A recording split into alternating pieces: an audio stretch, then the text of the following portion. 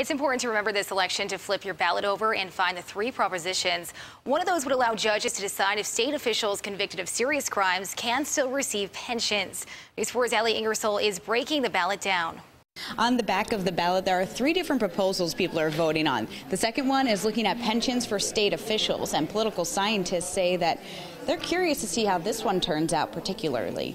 Proposition number 2 is on the ballot as a result of a powerful groundswell of anger on the part of the public. This proposition to allow judges to revoke or reduce pensions is appearing on ballots today after a push from thousands of people around the state. It's part of a larger issue in the state, and that issue is corruption. Over the last 15 years, around 30 New York state officials have been convicted of serious crimes. And despite being behind bars, they're still receiving significant pensions. For example, ex-Senate Majority Leader Dean Skelos is receiving around $96,000 a year while he's serving a 5-year sentence for corruption. And as former Assembly Speaker Sheldon Silver is in federal prison for 12 years after being convicted of several crimes, including fraud and extortion, he's pocketing more than $79,000 annually.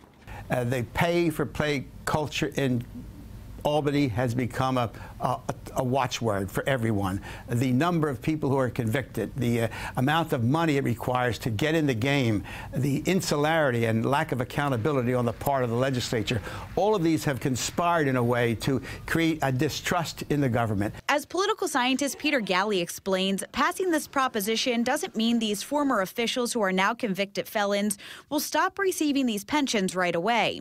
But rather, a judge will be able to look at the crimes they've committed and decide to either reduce or revoke the money that they're receiving.